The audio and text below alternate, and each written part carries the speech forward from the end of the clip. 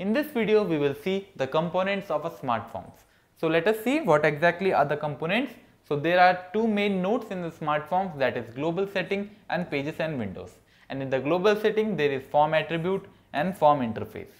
So global settings is where we are providing our basic settings for our SmartForms. Moreover, there is form attributes which specifies the general attributes like who created it, date, time, package, translate options, default smart styles, page formats. So page formats here can be DINA4 or DINA5. Then we have form interface. This form interface acts as a mediator between driver program and SmartForm itself.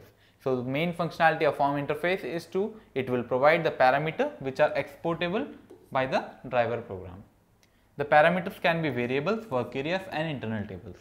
Then we have the global definition. It will contain the variable to be used within the SmartForms. All the variables that we are using in the SmartForms can be defined in the global definitions.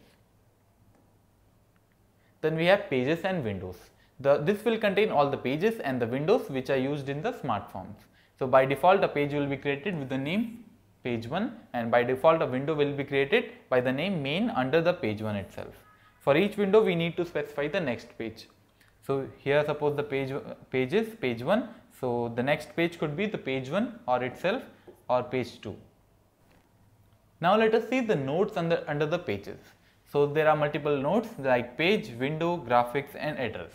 So then we have nodes under the window. There are multiple nodes under the window here, that is text, table, template, program lines, alternatives, loops, command and folders. Now let us see the steps to create SmartForms in next video.